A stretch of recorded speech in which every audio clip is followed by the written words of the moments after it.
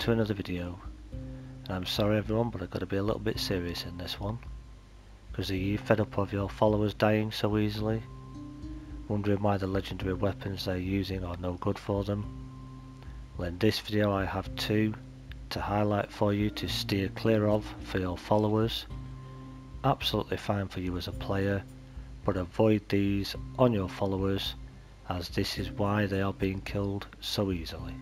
And the two weapons in question are the Sword of Crom and the Destroyer. These are two weapons that are an absolute waste of time on a thrall, but perfect for you as a player. Stat wise they're not a problem, but they do only really work with you as a player, as especially like Sword of Crom only really does damage off a heavy attack, which followers don't know anything about, only doing heavy attacks, so avoid this one. And pretty much the same applies to the Destroyer. Done a lot of testing with these weapons, and with a follower they do very little or next to no damage whatsoever with either of these weapons, so avoid giving them to your follower. So there you have it guys, two weapons that are absolutely useless for thralls, or followers as we like to call them here on this channel. You now understand why they are no good. Carry on using them by all means for yourself as a player, not a problem, but avoid these for your followers if you want them to survive better.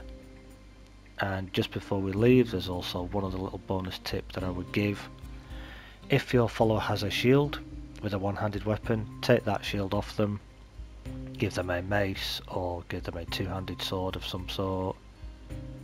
Because to be quite honest, if you give a follower a shield, the way the fight mechanics work for followers in this game, they will spend more time blocking the person that stood in front of them than they will actually fighting them.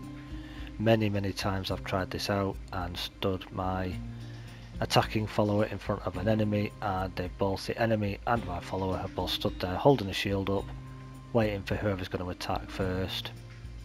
And it just delays the fight and makes things a lot more boring. And if there's a group of enemies while your follower is holding up a shield against somebody else with a shield, they're getting hit in the back by somebody else that's attacking from a different direction. So personally I would avoid also giving them a shield. So there you have it my friends, just another quick one. There's a bit of a tip there for you for a couple of weapons to avoid giving to your followers.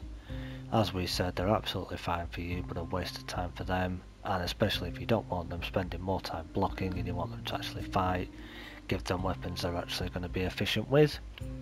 So if you found this helpful, if you found it useful at all, give me a thumbs up, questions and comments down below, subscribe to the channel if you haven't already. Thank you so much to those who have. It's very much appreciated. We're well on the way to our 500 subs now. We're almost at 410 at the time of this video, so if you'd like to join the community, do subscribe to the channel. It's totally free to do, just means you get to see our next upload or live stream.